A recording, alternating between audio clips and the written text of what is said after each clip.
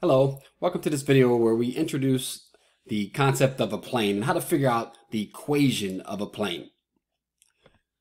Just like we had the equation of a line, we had to figure out what we needed to find it. Let's start with that same process. What do we need to find the equation of a plane? There's two things we need. First up, we need to have a point that's on the plane. I call that point P naught, generically with the coordinates x naught, y naught, z naught. But we also need a vector that is orthogonal to the plane. We use the letter N for that vector, and it's called the normal vector to the plane, generically with A, B, C as its components. All right, so you have a point out in space. Here's your X, Y, Z framework. And if you connect that point, just like we saw with the equation of lines, if you connect that point to the origin, we have a vector. We call that vector R naught. Go out and grab any other random point, connect that point with the origin. That's called the vector R. The other point is generically X, Y, and Z. We're looking for the plane that contains both of these points, a description about all the points that are on the plane that contains that point P. I'm about to introduce the normal vector in 1 second. This is all the exact same thing we did before for lines.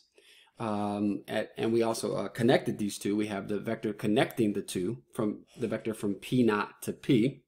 And we said that vector before had something to do with the direction vector for the line. Now we can look at it as basically a combination of these two vectors. Be careful about the orientation. If you take the vector R and subtract the vector R naught, you'll get the vector P naught to P. R minus R naught is P naught to P. Or another way to say it is that if you take P and add R naught to it, you'll get the R vector. All right, great. So what we're looking for is a plane. Generically, when you draw planes, you draw a parallelogram. Okay. And so here's where we introduce the normal vector into the mix. I know the point is on the plane. And so at that point, what I'm going to draw in is a vector that is orthogonal to the plane. It's orthogonal to every vector that's in the plane. In particular, what we care about is the fact that it's orthogonal to the blue vector P naught P. Imagine basically the point P being able to move anywhere throughout the plane. No matter what's going on, that vector that's being altered, P naught to P, that vector still will be in the plane, and the normal vector will be orthogonal to that. All right. Now let's go with the V-brace notation, IJK notation. Let's figure out what are the components of each of these vectors. First up, R naught is the vector that goes from the origin to P naught. So X naught, Y naught, Z naught. Next up, R, the vector that goes from the origin to the generic point P. That's the vector X, Y, Z. The vector P naught to P, you are to subtract R minus R naught. So X minus X naught and Y minus Y naught and Z minus Z naught. Doing great. And the vector N is your normal vector, and that's your ABC. All right, wonderful. The connection between the normal vector and the vector that's in the plane is that they are orthogonal. A quick way to know whether two vectors are orthogonal is to take the dot product. It should be equal to 0. And so, for this setup, we're going to force that to happen.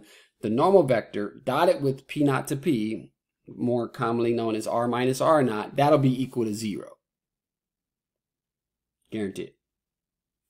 We can distribute, have N dot R minus N dot R naught, and then add that guy over. And this could be a way of representing the equation of the plane. Not a very popular one, but it is called the vector equation of the plane. Okay. Let's get a more useful one by going back up to the line where we have the dot product, and let's write out exactly using our V-brace notation. Let's dot in with the P naught to P vector. We'd have A times X minus X naught, and B times Y minus Y naught, and C times Z minus Z naught is equal to 0.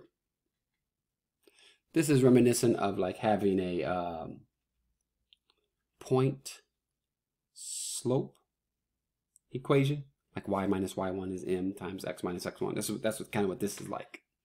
It's called the scalar equation of the plane. Not as popular as the one that we're going to have at the bottom here. The one at the bottom is going to be our go-to. Take this equation and multiply it all out. AX minus AX naught, BY minus BY naught, CZ minus CZ naught equals 0. Now let's collect terms. We have AX plus BY plus CZ, and then all these other terms have a negative on them. We can take that negative out.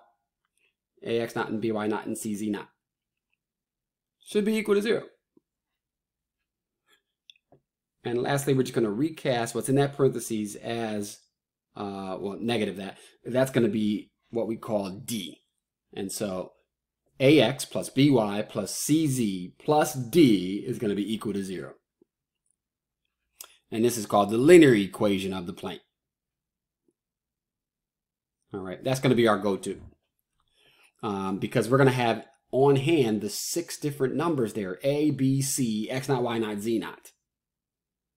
So once you have those on hand, then the equation in the form of, AX plus BY plus CZ, that part's already there. You got your A, you just multiply it by X, just write an X to it. These A, B, and C correspond to the coefficients on X, Y, and Z. The only mystery then is what the last variable is, D. And if you look above, basically it's going to be what you get by multiplying AX naught, BY naught, CZ naught, adding all those up and taking the opposite. Let's see an example. We might be able to just make it through one example. I like to make it through 2. We'll see. Of calculating the equation of a plane. All right. Our setup is going to be we have 2 lines. Okay. And these are intersecting lines. We'll call it that. And we want to find the plane that contains these 2 lines. What do we need? To find any plane, we need a point that's on the plane, and we need the normal vector for the plane. Hidden in the equations of these 2 lines are multiple points and multiple vectors. What do we choose?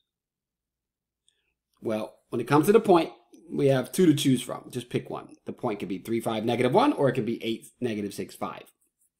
When it comes to the vector, we can't just pick one of these 2 guys. These vectors are in the plane.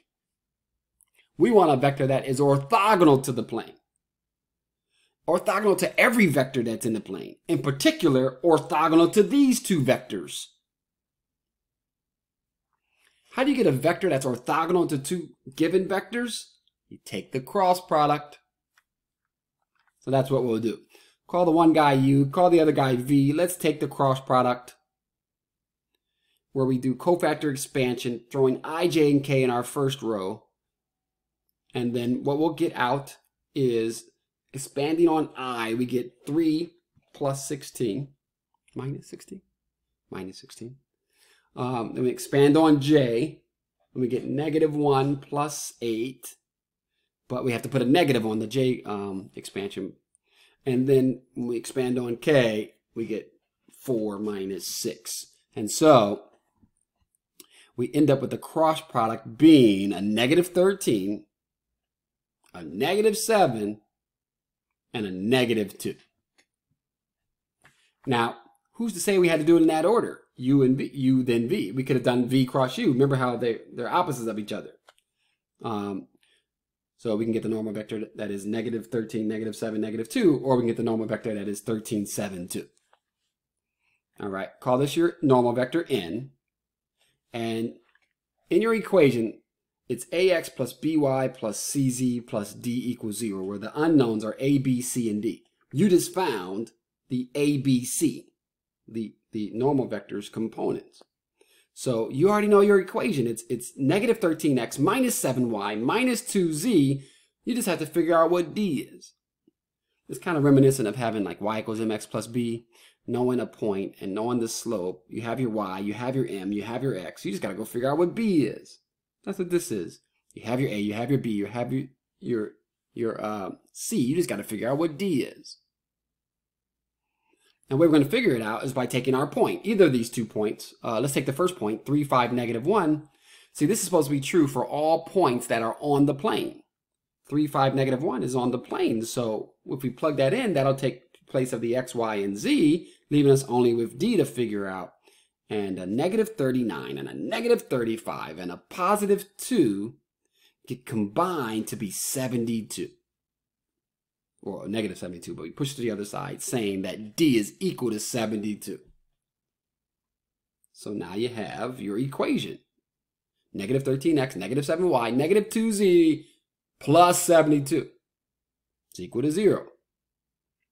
If for some reason you don't like that, if you ever find that your normal vector can be, has a multiple in common that you could factor out, all that's affecting is the magnitude of the normal vector or the direction of it.